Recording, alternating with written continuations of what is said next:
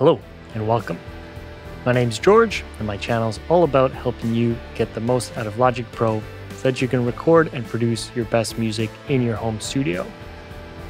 Today we're going to be looking at how to avoid the dreaded system overload message when you're using Logic Pro. So if you're running into that problem, I'm going to show you a few tips and tricks that you can do so that you can get back to making some music. So let's dive in.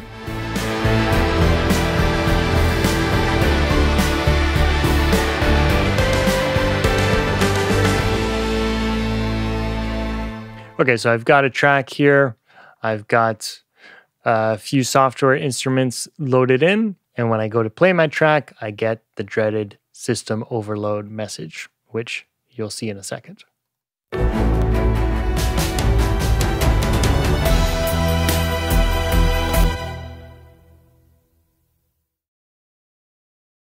And there it is.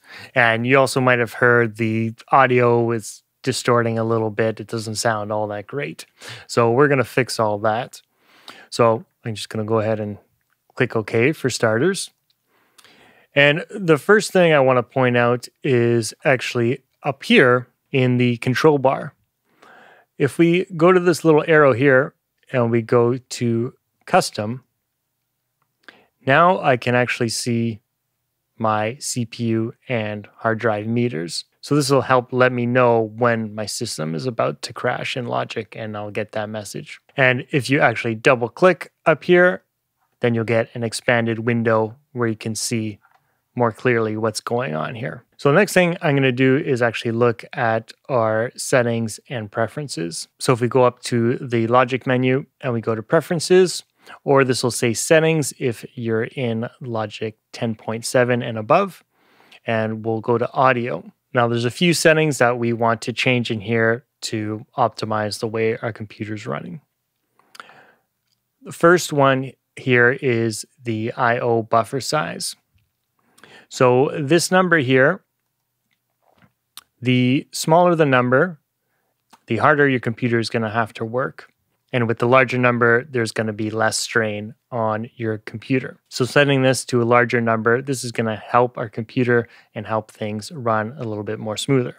Now, the downsides of just putting this number to 1024 is that the higher the number, the more latency you're going to get.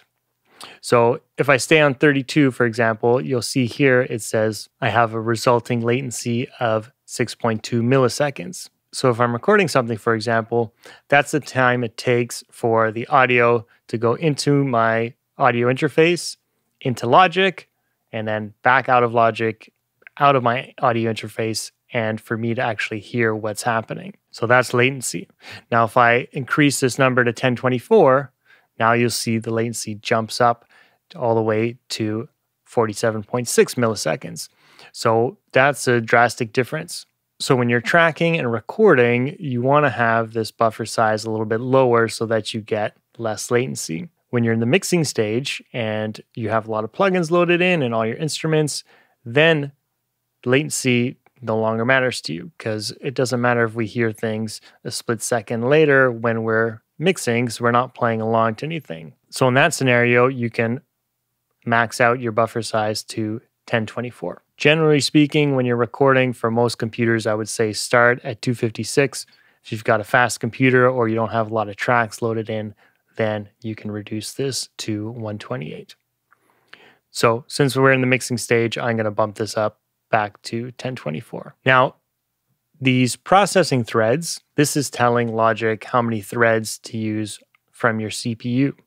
So you want this to be at the maximum. By default, this will be set to automatic, but I would suggest that you just put this at the highest number. For process buffer range, this is going to work similar to the I/O buffer size, where smaller is going to be harder on your computer and large is going to be easier. For general work, I would say leave this at medium.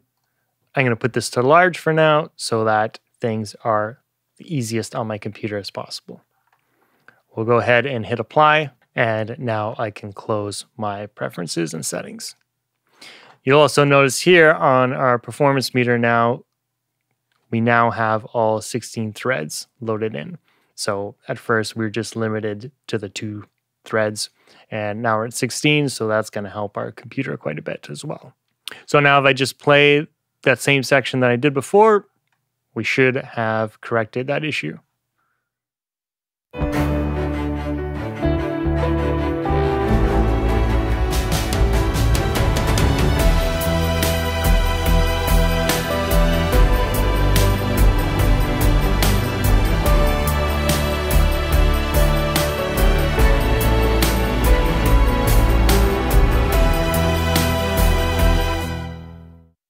So there you go, we solved that. Now, if you've done all that and you're still encountering some issues, then there's a couple more things you can try. The simplest one is to simply close any other programs you have open other than Logic. So if you have your web browser open or some other programs, make sure you close all of those so that your computer is solely devoted to Logic Pro. The next thing to do would be to freeze some tracks. So what freezing does is it'll essentially take any of our tracks and create an audio track of them. So for example, I have this violin here, which is a software instrument. And you can see here, it uses 343 megabytes of memory. So if this is converted to an audio track, it actually gets handled a lot easier by the computer. And as well, it's going to write in all my compression and EQ, so all my plugins will just be written into that audio track as well. So what you do to freeze tracks is first we need to get the little freeze button in here. So we right click on our track, we can go down to track header components and we go to freeze. And now you see this little snowflake.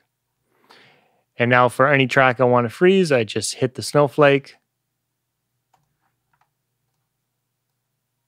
And now when I hit spacebar, it's going to freeze all those tracks.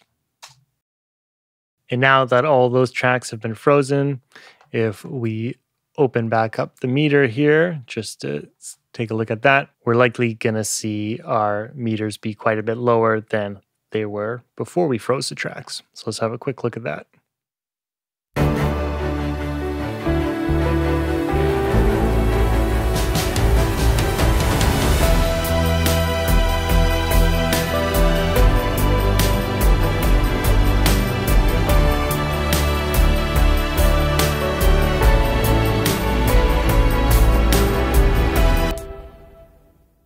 So overall, we can see that we're not even using half the threads and the rest of them are below 50%, except for just the one there. Now, one thing about freezing that I should mention is when your tracks are frozen, you cannot make any changes to them. So for example, if I open up the piano roll here, I cannot move this pitch without unfreezing it. And same thing goes with any plugins. So my EQ, for example, I can't open that without first unfreezing the track, but I can simply hit that snowflake once again. And then now I can go in my EQ and make any changes I want. And I can always refreeze it afterwards. So I hope that's helped you avoid the dreaded system overload message. If you have any questions, please leave those in the comment box. And if you're looking to improve your workflow in Logic Pro, be sure to download my free Logic Pro hotkey cheat sheet by following the link in the description below. I hope you enjoyed the video, and we'll see you in the next one.